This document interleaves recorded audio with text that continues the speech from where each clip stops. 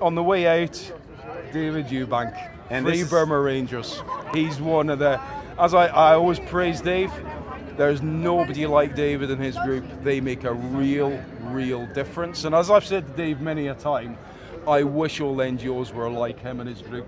They make a true difference in this world to so many people.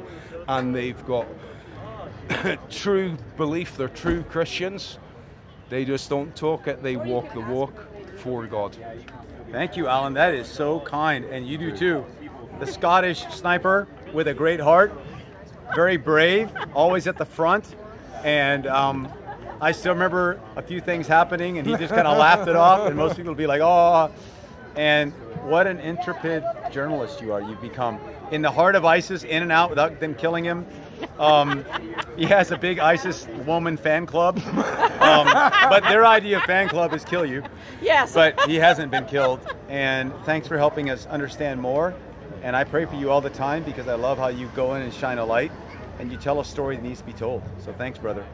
Thanks for not giving up on these people, because our country, America, allowed the Turks to invade, which is wrong. And you come to say that's wrong, and these people count. And so you keep coming, and that gives everybody dignity and hope that they count. So thanks, brother. No, thank you, David. Love you. And you. Bless you. And David is never going to do the dentistry work on me. You remember? Yeah. Drill and fill. I laugh at that. And he's like, oh, and you're like, dentist? And your daughter's with the phone over. Yeah. Sorry, I'll put